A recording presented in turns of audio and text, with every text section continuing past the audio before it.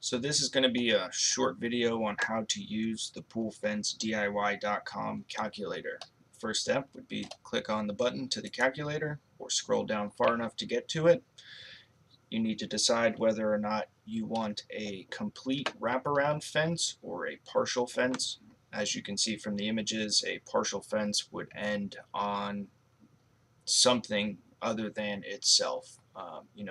The fence isn't completely latched all the way around.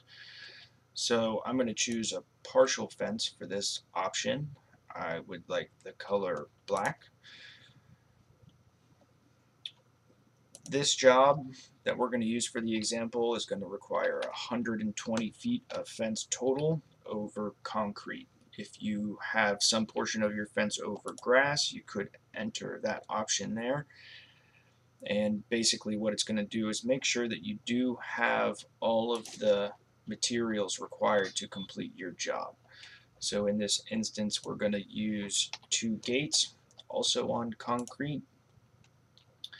The drilling guide is highly recommended, especially if you're going to be doing a lot of turns or angles, and more importantly, if you're going to be installing any gates whatsoever. I would highly recommend getting the drilling guide. From there, you can choose if you want some accessories such as these top lights. They definitely look cool. So I'm going to put 4 so I can install them on each side of the gates.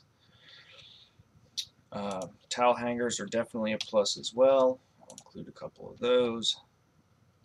And this brings, the total of everything that I should need to complete this job. Simply add to cart, and that's it. It's pretty straightforward.